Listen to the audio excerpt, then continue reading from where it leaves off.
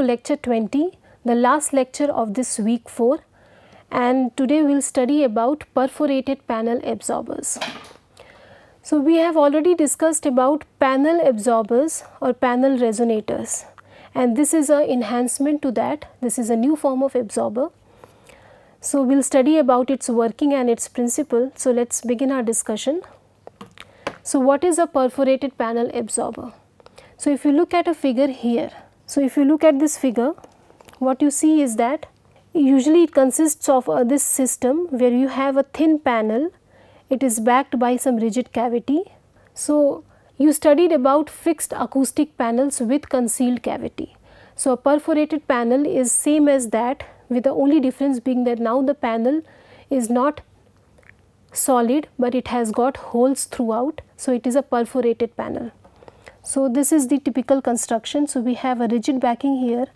So, a box with a rigid backing, and this is the concealed air cavity, and then this is the panel or the perforated panel with holes at regular intervals.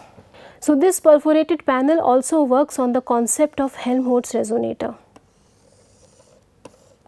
Therefore, it is also a special type of air spring oscillator. Let us see how. So, what happens is that here let us now what you can imagine here is that when we had the Helmholtz resonator, so it was like a neck and a cavity that is enclosed behind the neck, and the air would oscillate about the neck, and this would act as the restoring element. So, that was a Helmholtz resonator.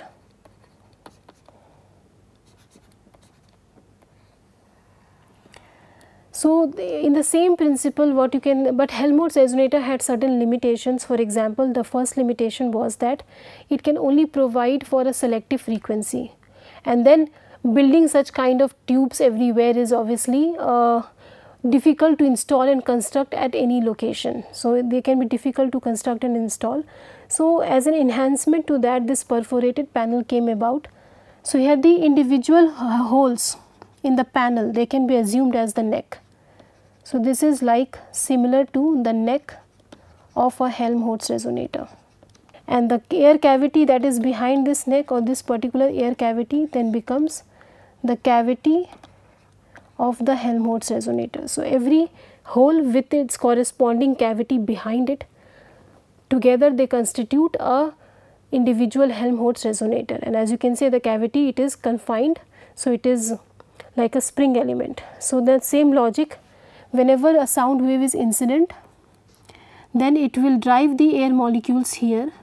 These air molecules will start to oscillate at their fundamental frequency, and when they start to oscillate at their fundamental frequency, then they will oscillate back and forth at large amplitudes. So, they oscillate back and forth at very large amplitudes, and this air, as they go towards the cavity, the air inside it undergoes compression, and as they go out of the cavity, the air goes expansion, and therefore, due to the resistance to compression or expansion, or rather to say due to bulk modulus of this particular air cavity, it acts as a restoring element. So, it becomes like a mass spring oscillator with mass being this mass spring. In this particular case, the mass spring model, the small tubes of air with the mass that they oscillate to and fro through the perforated panel.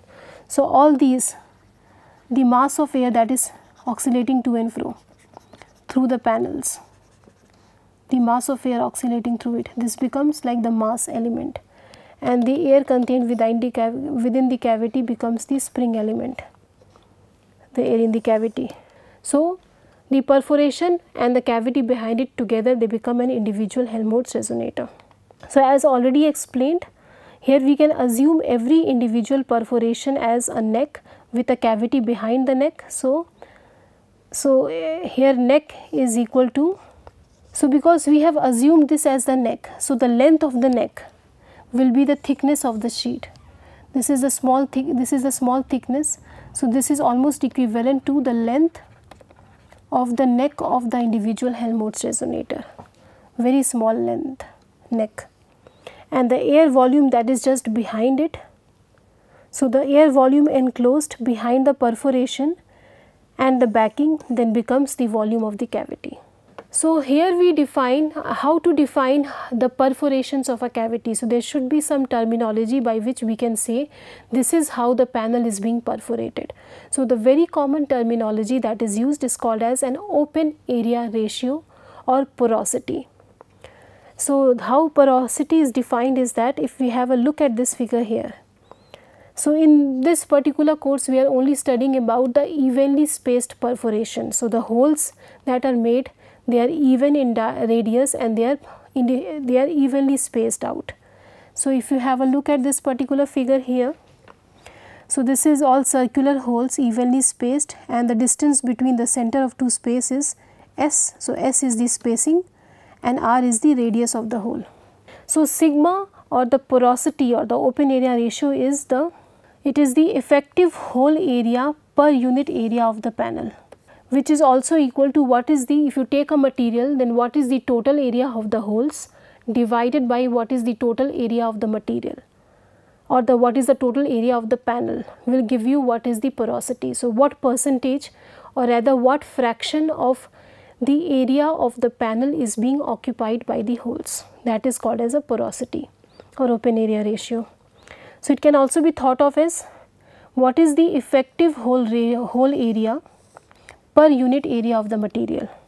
So let us assume this as 1 unit. This is a repeating unit.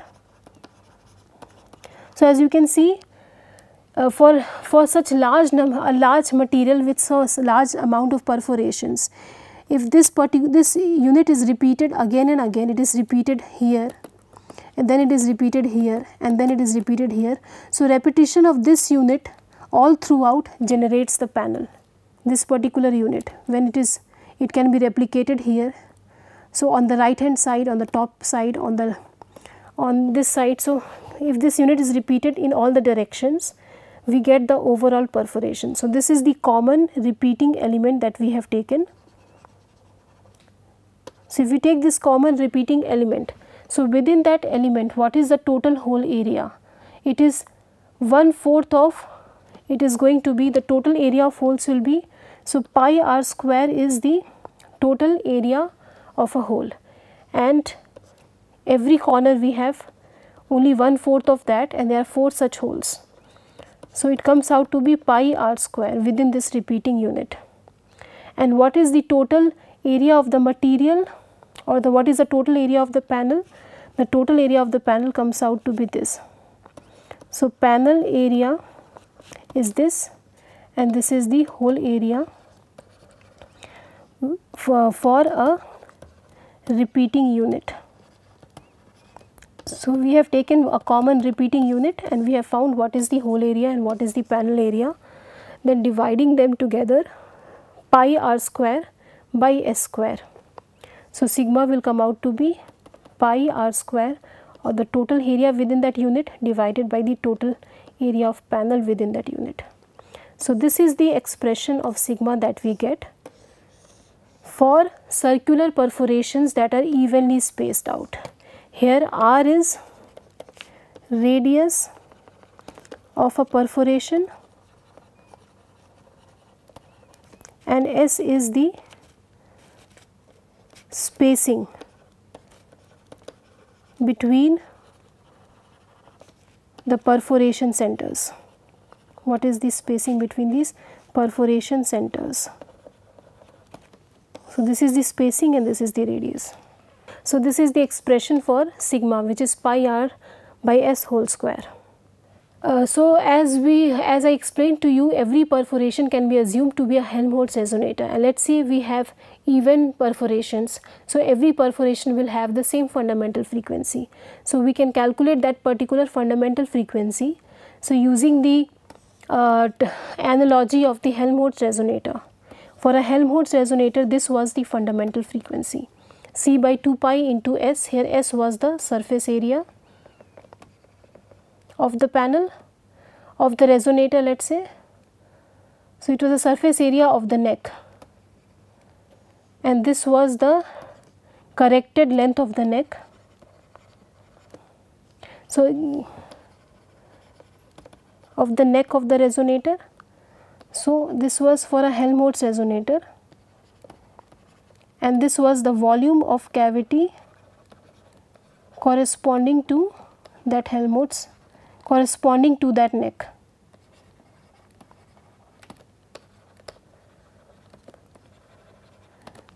So this was the fundamental frequency for a Helmholtz resonator. Now here the length of the neck, or this Ln, is same as the thickness of the sheet. So here this particular panel is acting as a Helmholtz resonator. So this is like the neck, and the length of the neck will simply be the thickness of the sheet, and the surface area will be the area of the hole. So because every hole is a perforation, so we will do the average. So in the average, the surface area will be what is the surface area of a hole within a unit of this repeating unit of a material, and the volume of the cavity would be the volume of the air cavity that is contained within that particular repeating unit of the material. So again we are taking this repeating unit, and within that we are saying what is the total area of air cavity and what is the total area of the hole or the opening which is given to us. So with this what we see is that this is the expression for a Helmholtz resonator when we make an analogous comparison C by 2 pi, and the net surface area enclosed. So the net surface area of the neck opening is simply the net area of the hole. So the net area of this neck opening is simply pi r square within this repeating unit. So it is 1/4 of pi r square multiplied by 4, and the net volume of the air cavity will be the surface area multiplied by the depth of the cavity. So if there is some repeating unit here, then whatever is the surface area multiplied by this depth will give you the total volume of the cavity within that repeating unit. So it becomes d, which is the depth of the cavity, and the total surface area that of this particular material. So it becomes s square times of this. So now this particular thing, this is the length of the neck, this is replaced by, so this is the corrected neck length which is replaced by a corrected panel thickness, because it is the panel thickness which is the neck length here, and this is the surface area of the repeating unit multiplied by d, which gives us the net volume. So this corresponds to the volume, and this S, or the effective opening of the neck, is the effective hole area, which is this one. So within this repeat, and this is the repeating unit which repeats and the entire material is generated, and for every repeating unit we will have the same fundamental frequency. So for the overall material, the fundamental frequency will be the same as the fundamental frequency for a unit, a repeating unit. So the total fundamental frequency of a perforated panel will be C by 2 pi. If you take this, sigma was pi of r square by s square, right? So this entire thing becomes sigma, or the open area ratio, T corrected into D. So this is a very important formula. So this is the formula for the fundamental frequency of a perforated panel, sigma being the porosity or the open area ratio of the panel, D is the air cavity depth, and T corrected is the corrected panel thickness, which can be given by the panel thickness plus the end correction. And from the table that was given in the chapter on Helmholtz resonator, you can find out what will be the approximate correction factor. So all this is given to us, so we can find out the fundamental frequency of a perforated panel. So let's solve a few problems with respect to this perforated panel. So we have a perforated panel is given to us, 10% is the open area ratio, and thickness is given as 6 millimeters, and it is installed 15 centimeters in front of a solid wall. Assuming that the holes are not too small, D is given. So D here is what? It is same as the distance between the panel and the solid wall, which is 15 centimeters, and you have to find the resonant frequency. So all these values are given to us. Let us write down these values. Sigma is given to us, or the open area ratio is 10%. So in fraction it will be 0.1. Thickness is given of the panel is 6 millimeters, which is 6 into 10 to the power minus 3 meters, and the D is 15 centimeter, which is going to be 0.15. meters. So, everything I have written in SI unit. Then the natural frequency of this perforated panel will be C by 2 pi under root of sigma divided by T corrected into D. Because radius is not mentioned to us here, so R is not given to us, R is not given. So, end correction cannot be found because end correction is some factor of R.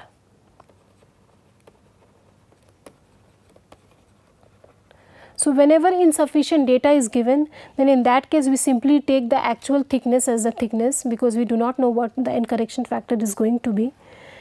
So, in that case the solution, so we take T equals to, therefore we take T corrected approximately same as the thickness of the panel because end correction is cannot be found without an incomplete data, with the incomplete data it cannot be found.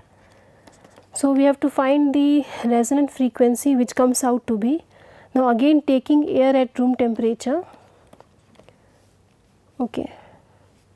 So, let us stay, again no medium is specified to us. So, we take air at room temperature. Okay, it is getting a bit congested, let me rewrite it. So, we have, now we take air at room temperature because no medium is specified.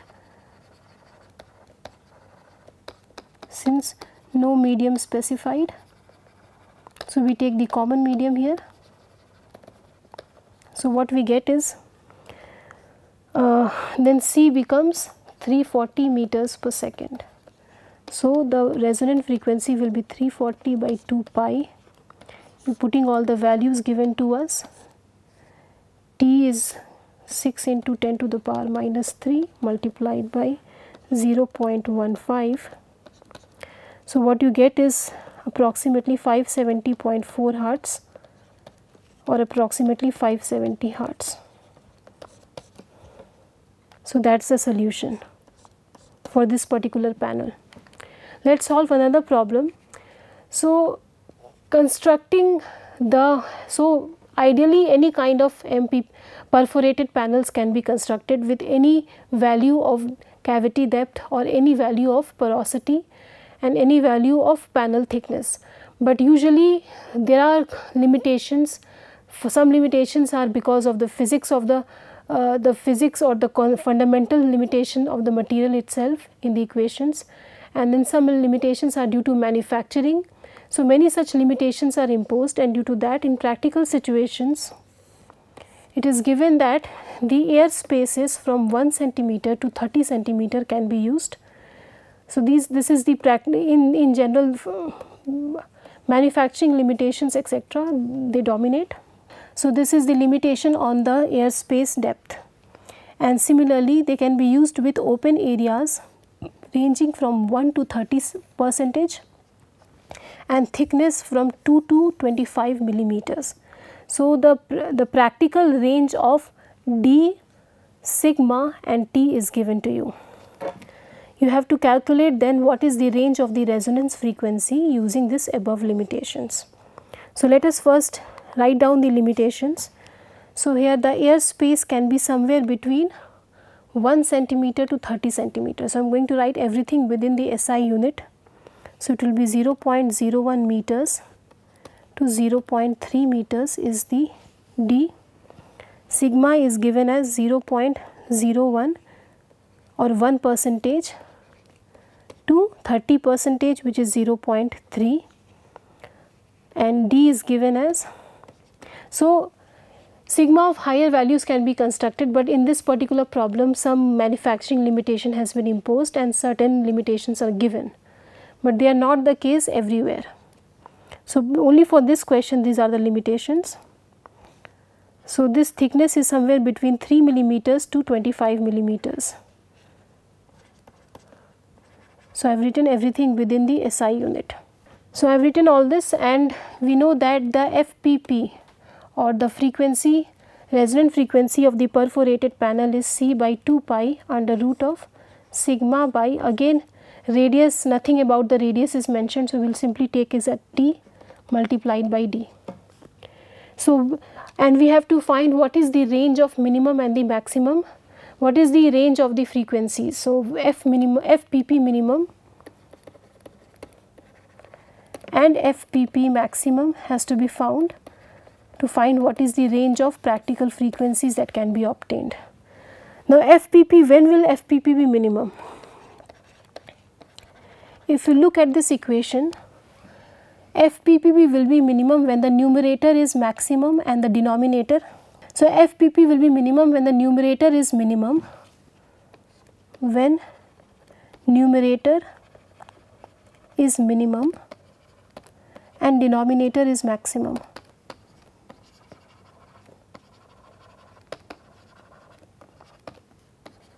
Then we will get the minimum value of FPP. So, FPP will simply be C by 2 pi. You take the minimum value of the numerator, which is the minimum value of this, and the maximum values of this, and putting it together, again we take air at room temperature. Air at room temperature is taken as the medium.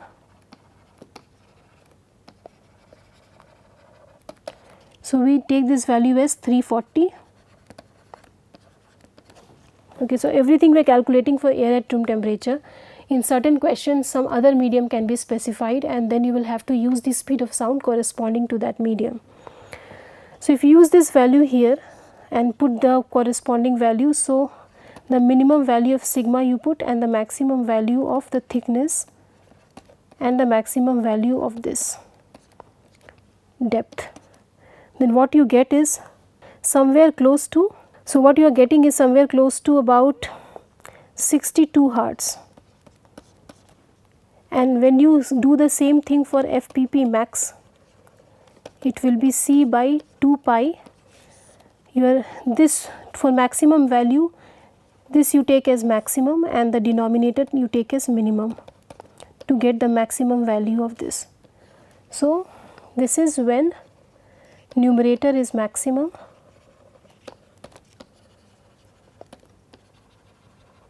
and denominator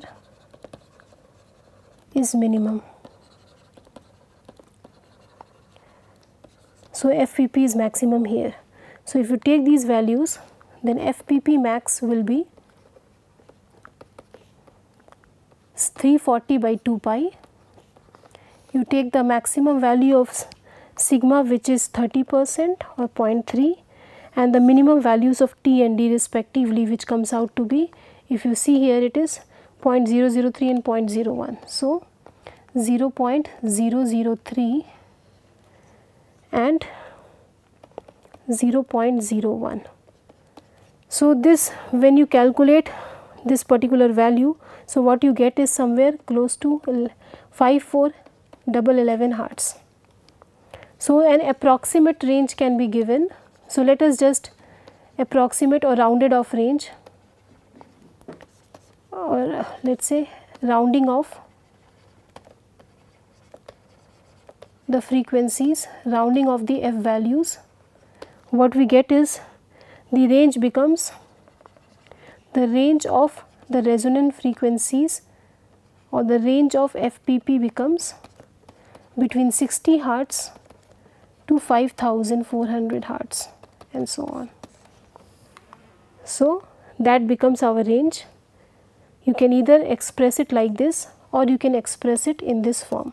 So, it is an element within this particular interval. So, now that we have solved two different problems based on perforated panel, so it gives us a better understanding. So, just like in the case of panel resonators, there was an optimum air depth at which maximum absorption took place and an optimum depth at which minimum absorption took place. Exactly the same rationale here. So, the absorption will be maximum at when the cavity depth is lambda by 4, and the absorption will be minimum when cavity depth is lambda by 2. And we have the same explanation that when the panel is being used within a closed room, then the modes of the rooms are generated like this, that at every lambda by 4 the particle velocity is the maximum. So, what happens is that the maximum particle velocity occurs at lambda by 4 whenever the modes are set up within a room. And because the maximum particle velocity is here, so and this is based on acoustic coupling and the energy being lost by driving the molecules. So when the sound energy hits the panels with the maximum particle velocity, then large amount of vibrations will be created and the air molecules around the perforations will vibrate or oscillate at very large amplitudes. So a stronger resonance will be created and the absorption magnitude will increase, more and more power will be drawn and very large vibration to induce this large amount of vibration. So the same and the same logic is used for lambda by 2. So the minimum is at lambda by 2, here also at lambda by 2 and at lambda by 2. So the same logic is used and that is why lambda by 2 where V is minimum. So here what V is equal to maximum at this particular distance and here V is minimum at this distance and therefore minimum absorption. So V is almost 0 or negligible at that distance. Then whenever the sound energy is hitting at lambda by 2, then the velocity is not sufficient enough to drive the molecules, so no resonance takes place. Okay. Sometimes what is done is that you have a perforated panel and inside the cavity you fill with porous materials. So what is the effect of the porous material is that we know that such kind of resonators, they only work in a selective frequency. So as soon as the resonance hits, suddenly alpha will jump, it will reach a peak value and then it decreases. So very narrow range of high absorption peak is obtained. But we can broaden this range if we fill it with a porous material. So when you add a porous material to it, then porous material even at the frequencies other than the resonance, when the sound energy is incident, then there will be no effect of panel, but the porous materials, they will do their absorption. So some absorption will take place at all frequencies due to porous material. But at resonance, because a porous material is there, so usually at resonance what happens, the panel vibrates and the air molecules, they vibrate so much across the panel that it creates large amplitudes and most of the energy incident is lost in doing this work of vibration or oscillation of the particles. But if porous material is added, it sort of hinders this large amount of air molecule oscillations. So at the resonance, slightly the absorption will decrease because of the resistance offered to flow by the porous materials, but at the remaining frequencies the absorption will take place due to the heat dissipation by the porous material. So in that case, this will be a typical curve. So this is a sharp peak when there is no just a perforated panel, and when you add a porous material to it, you get a more broader peak. So although the intensity, absorption intensity is reducing, but the peak is broadening. So that is the effect of adding a porous material. And what are some of the areas where such resonators can be used? Now you have, if you have seen, you will see that commercially there are lot of sound box units, and this figure shows a typical example of a sound box unit. So it consists of a cavity or a slot which is covered with some perforated panel, and usually they are used as bass killers. So the target frequencies are smaller than 250 Hertz. So even if you see the speakers, the panel of the speaker looks like this. Why? Because to get a clearer sound, we need to reduce the bass or the low frequency noise, and this particular thing is like a perforated panel which is trying to reduce the noise that is coming out of it. So this is a typical example of a commercial usage of perforated panel. So a few example advantages and limitations are, first of all, they are not made of fibers, and they cannot be, so they don't need to be cleaned time and again. They are more durable and they are convenient to clean, and their surface can be painted. So if you paint the surface, they will be aesthetically beautiful, but again in the painting you have to take a caution that the painting should not block the perforation. So it can only be painted only until the holes are not blocked. So what you can do here is that you already take a painted and shiny looking panel, and then you do the perforations and use it inside the rooms. So it looks good also, and it has perforations also. So it can be used aesthetically. But the limitations are that the absorption magnitude obtained from this is not very high, and wide range absorption is difficult and not very practical because they have very sharp absorption frequency range. So these are certain advantages and limitations. So what we saw was that any resonator, whether it is a Helmholtz resonator or the panel resonator, which is based on the same concept, both of them have a limitation to what is the maximum they can absorb. And if you go back to the previous lecture, you can see what is the limitation or what is the maximum absorption. So because of this limitation, usually even though they can absorb very selectively, but the absorption magnitude is not very high. So the next set of lectures will be on micro perforated panel. This is a further enhancement or improvement of a perforated panel, and they try to cater to this limitation, that is a new form of resonator which attains a much higher absorption compared to Helmholtz resonator and panel and perforated panel resonators.